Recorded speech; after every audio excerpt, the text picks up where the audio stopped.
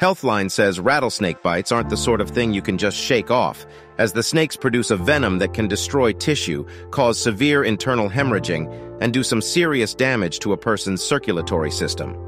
Ideally, victims should be treated within half an hour, and the timeline for organ failure and death is about a max of 3 days. Even with treatment, research shows that some can suffer strokes, kidney failure, and the partial loss of organs like intestines.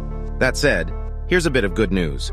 The Los Angeles Times says that while the U.S. logs an average of 7,500 people bitten by rattlesnakes every year, only about 5 of those cases are deadly. But the side effects are getting more deadly as the years progress, so maybe not roll the dice on this one.